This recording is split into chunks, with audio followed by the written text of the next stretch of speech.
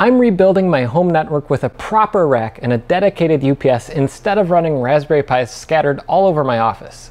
Well, here's my 3D printed rack mount solution for the Pis, holding some of them already. There are links to all the parts and gear I'm using in this video in the description below.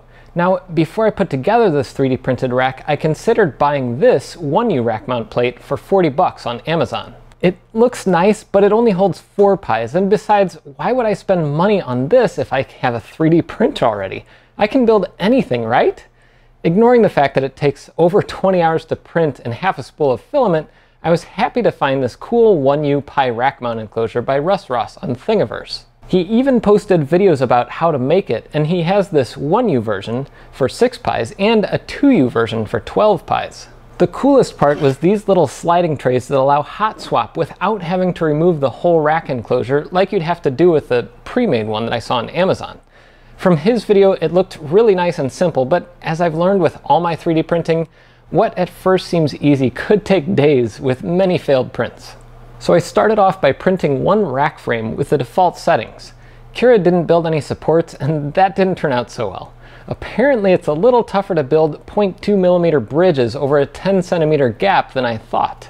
So I tried turning the print over on another side, and I stopped that print when I realized it was going to try to bridge the gap again in a different place. So I added supports everywhere. The next print went a little better, but the print wound up curling up on the edges.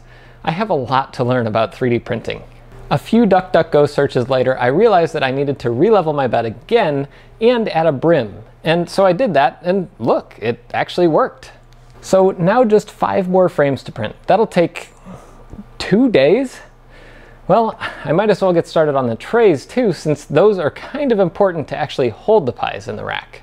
I printed one with default settings, and it actually turned out great on the first try. But then I realized that I didn't have the required 12mm M2.5 screws to mount the Pis, so off to Amazon to order a bag of them. Once they arrived, mounting the Pis to the standoffs was super easy. Finally, I printed the 2 ears, and they were thankfully easy to get right on the first try.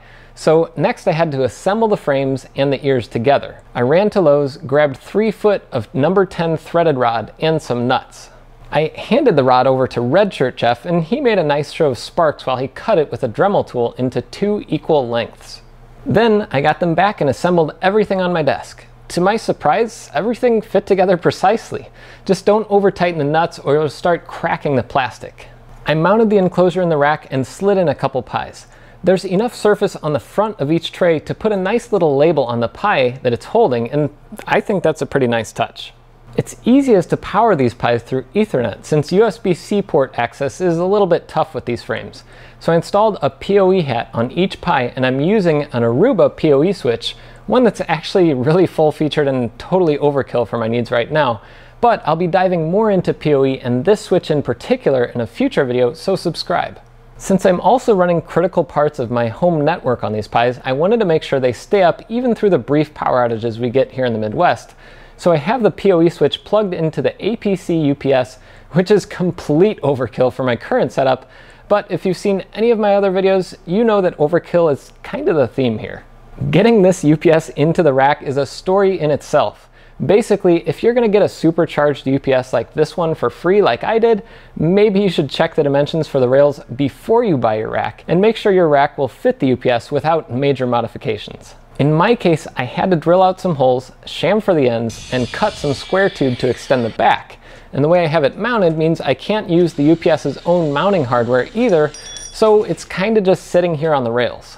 I mean, the thing's over 100 pounds, so it's not like it's going to slide out if I just touch it. And you might notice there's also a 10 gig switch up on top of the rack. And I'm wiring everything in this rack with either Cat6a or Cat7 cabling. And you might be wondering, why does that matter for a bunch of Raspberry Pis? Well, spoiler alert, I also have 2.5 and 10 gig network cards working on the Raspberry Pi Compute Module 4, so check out my existing videos on 2.5 gig networking on the Pi, and subscribe so you can see my future video on 10 gig networking on the Pi.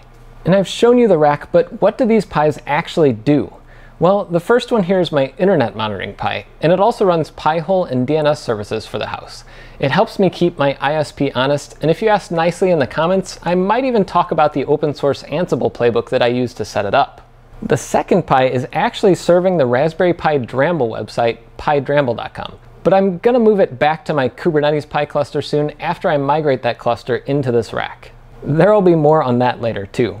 And finally, this little Pi at the end is monitoring my Starlink internet on a separate network through a separate dedicated PoE switch. For those who've been asking, I'll have a full review of Starlink coming really soon.